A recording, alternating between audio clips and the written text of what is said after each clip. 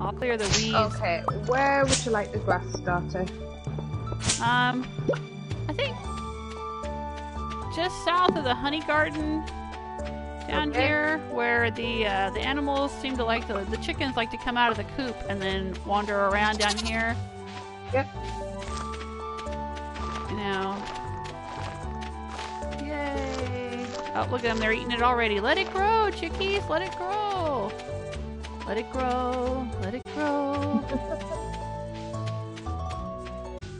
Oh, I'll tell you what we can do. I've got hundreds of strawberry seeds, so I will... Oh, there you go. If Sulphur would like to dig them up in May, I will not be offended. Strawberry fields forever. Yeah, let's do that. Alright, Well, I'm gonna go to it might be a nice use of the space. I'm gonna go into town and see Leah's art show real quick. It's 4 o'clock.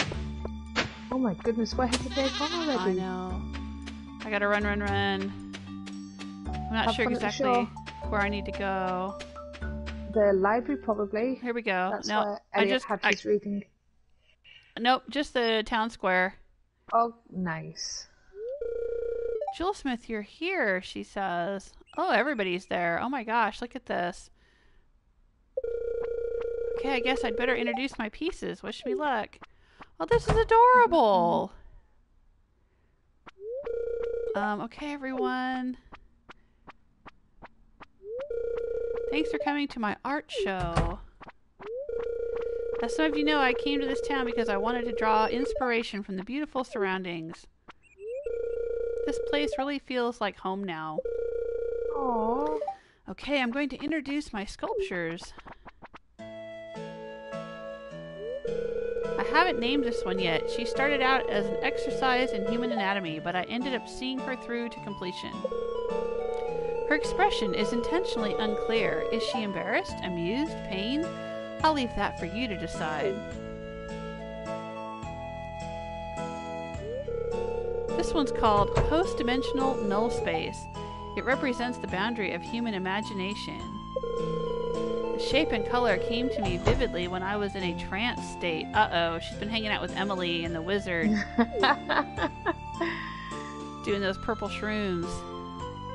Yeah, we really need to get the cult of Trash Cake out there to combat it. I've been calling this one Eggheads. I wanted to create an animatronic humanoid statue to toy with the viewer's ability to properly attribute personhood to a physical entity. Oh man, she's deep.